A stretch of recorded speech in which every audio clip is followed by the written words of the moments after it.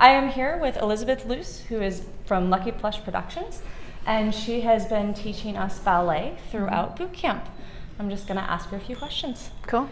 Well, I guess my background is that I was a classically trained ballet dancer, but I studied all styles of like modern dance and jazz, tap. I did a little acrobatics, believe it or not, a little tumbling when I was a kid.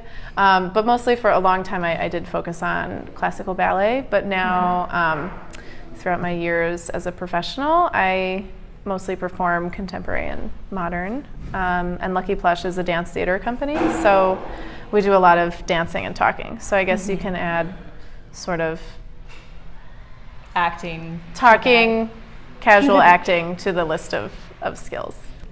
I guess I would say finding a way to still be an artist. Finding new inspiration to just like keep going, to not tire of what I'm doing, to not get bored with what I'm doing.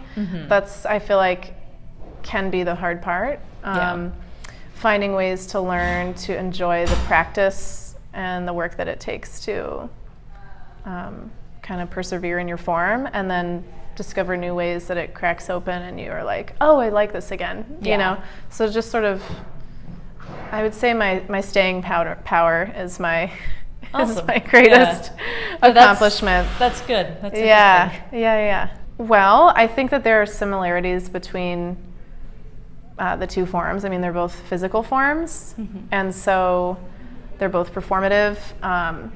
We're both looking probably for some of the same things like fluidity and dynamics in our performance and in our own practice, and consistency within our practice.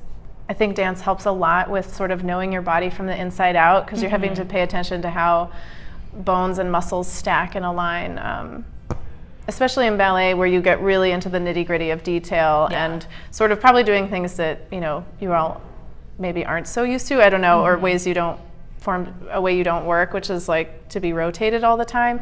But in that way you get to know your body in a new way. So I think anytime you can sort of dive into another form that helps you get to know your body better and find more symmetry and balance within your own body is a good thing. So, awesome. So you'd say that's kind of the connection of how dance and circus can kind of work together and help each other? Yeah, and sort of finding these sort of like lines of energy and where they emanate from to, you know, create the line and aesthetic, and also not just purely for aesthetics, but also to find like a sustainable and consistent practice, right? And one that's supported and really strong, not just like, oh, it's just like I'm pointing my foot. It's like, how am I pointing it so that it's something I can do over and over again and get stronger and is supported.